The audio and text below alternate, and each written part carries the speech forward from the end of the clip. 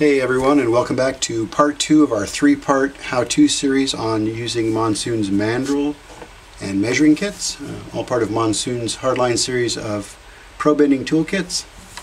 In the first installment of this how-to video, we showed you how to measure from your GPU block to your chipset block, take those dimensions and transfer them to your building board, install your 90-degree bending mandrel, and make this part. Before we start on the second leg of this, which is going to be going from our chipset block to our CPU block, I wanted to cover two things that I neglected to mention in the first installment. The first is that when you're using the measuring kit and you're installing it, your wing nut and your wing bolt, you should also include these little flat metal washers. They're real basic number 10 flat metal washers. What those do is keep the wing nut from getting down into the groove that's in the rulers and spreading it apart. It just makes them much easier to loosen and adjust. I forgot to mention those in the first video, which I apologize for. The second thing I wanted to mention was that typically when I'm doing my dimensions, specifically if you're a new user, but even if you've done this for a while, you've kind of learned this on your own. If my dimension is 144 millimeters and 116 millimeters, I like to add 2 or 3 extra millimeters to the end of that. The reason I do that is because cutting it is a lot easier than rebending a new piece of tube. So if you end up, it's just like any other building project, if you end up being short, you're kind of screwed because you can't make the tube any longer.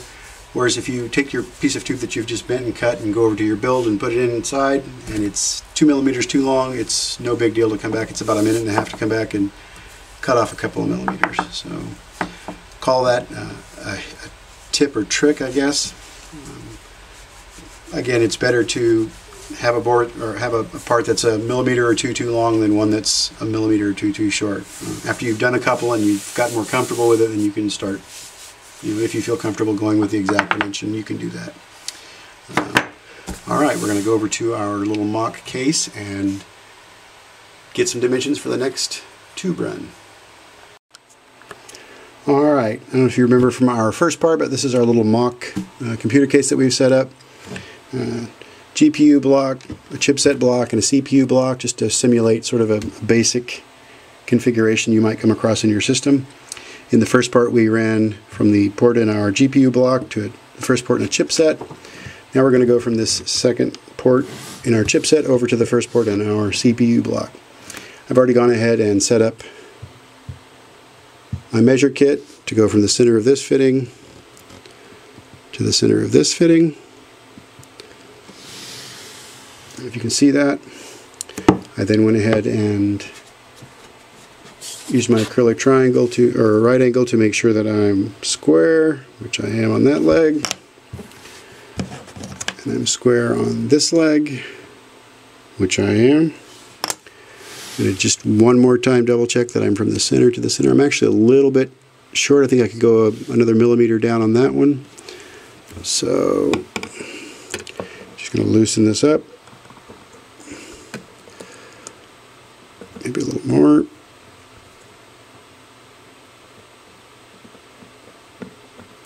Slide myself down 1 millimeter right there.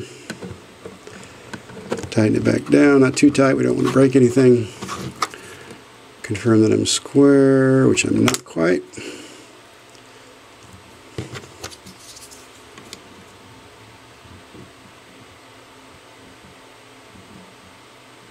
And I like the way that looks. Double check my dimensions again. Now I'm dead center of that fitting to dead center in that fitting. I like the way that looks. Next up, we're going to be back at our building board. Alright, back at our building board, we've got our dimensions. A couple things you might notice here real quick.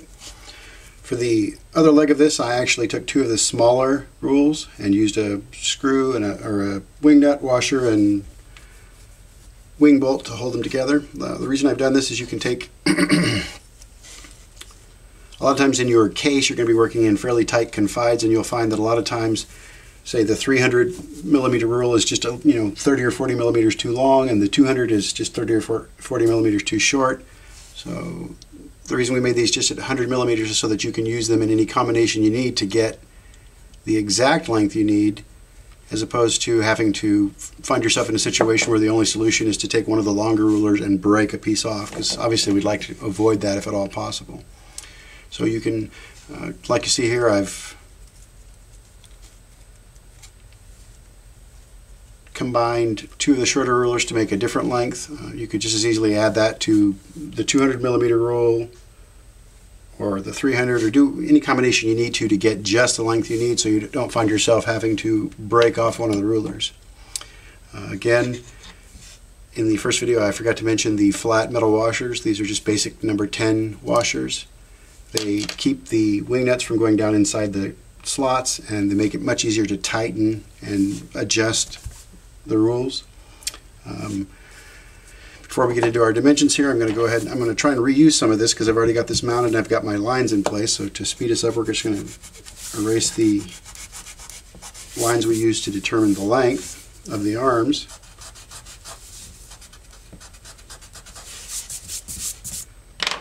Alright. Now because we started over a little bit, we didn't start exactly from the 0 side, we started from the 60. I can look at this and see that my dimension over here is 229 degrees. So I'm going to do just like we did in the original. I'm going to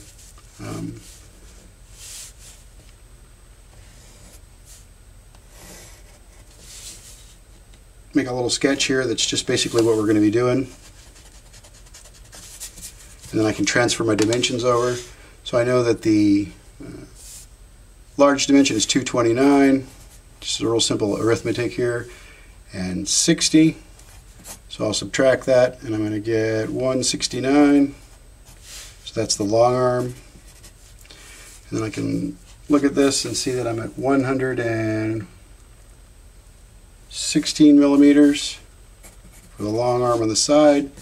And then because we've combined the rulers here, as I mentioned, you're going to have to maybe do a typical little bit of math to add or subtract, but it's 106.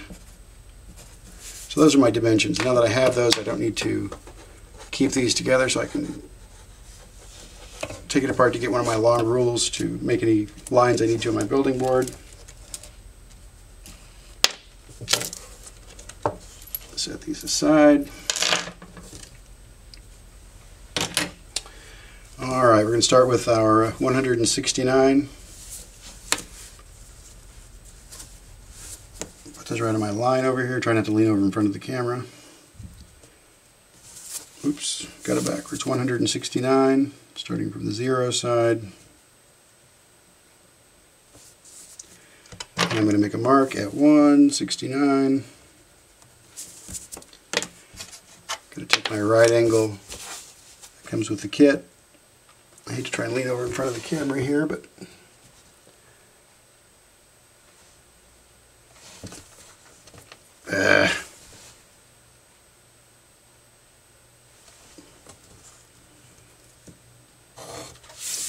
and I can just extend that line down as far as I need to. Alright, we know that that dimension is 116. I'm going to get one of these little rules so I don't have to keep leaning in front of the camera and blocking your view.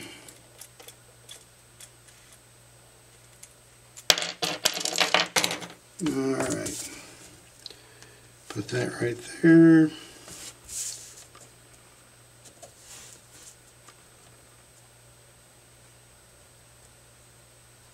Alright, we know our dimension is 116 millimeters. 110, 11, or 1, 2, 3, 4. It's right there. That gives us that leg, and we know the short leg is 106.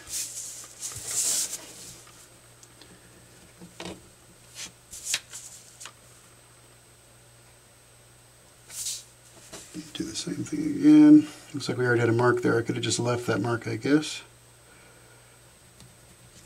And again, I just added a couple of extra millimeters there to give myself some leeway in case I miss on any of those dimensions. Alright, what we've got here again is our center lines. Remember, these mandrels actually work with center lines, so we don't have to do any of the calculations left edge to right edge or top to bottom. We don't have to do any of the K factors or any of that stuff because we're using the center lines that are built right into the mandrels like we discussed in the first part.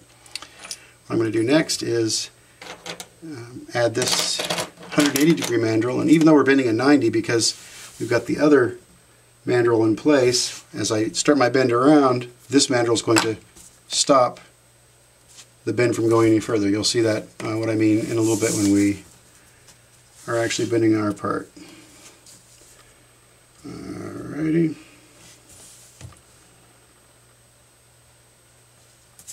And I'm in place. I'm going to do just like we did before with the cordless screwdriver. Again, if you don't have a cordless screwdriver, you can use a regular screwdriver. Just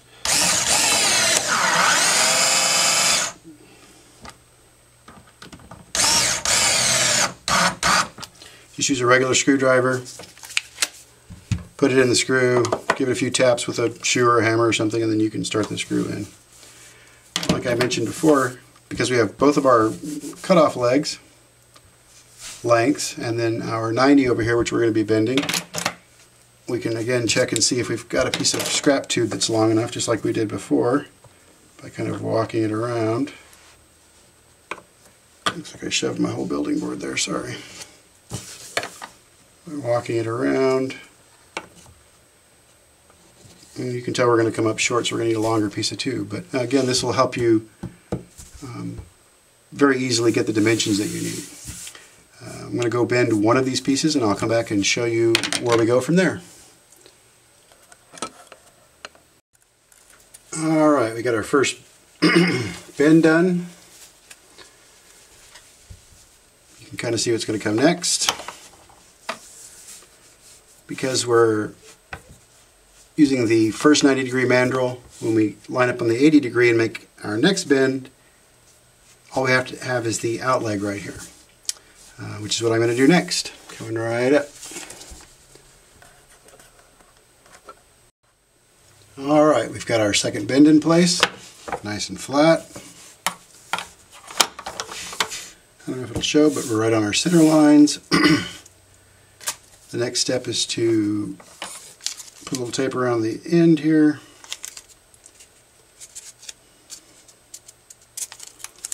I use the tape for several reasons. One, it makes a nice easy mark to see with a pencil.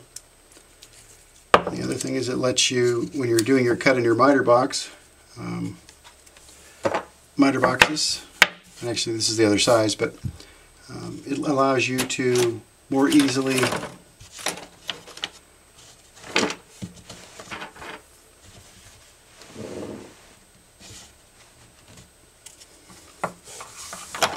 put your mark on